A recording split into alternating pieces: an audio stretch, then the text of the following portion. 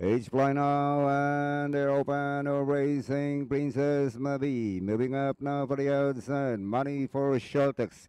Vanquisha next in line, then followed by Amelia Blue Miss, then Filipino Emperor, then followed now by Maasahan.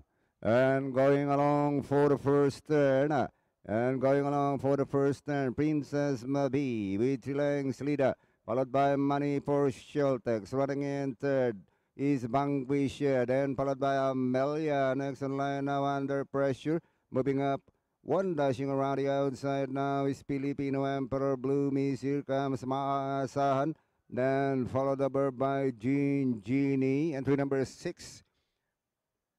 And that is Yes Kitty. And as they race the last 600, it is still Princess Marie, released by some 3 lengths. Money for Sheltex, coming close now in second. Vanquisha, Amelia, here comes Filipino Emperor. Last 300 to go. Money for Sheltex, the very outside takes the lead. Amelia, the very outside, and down the stretch they go.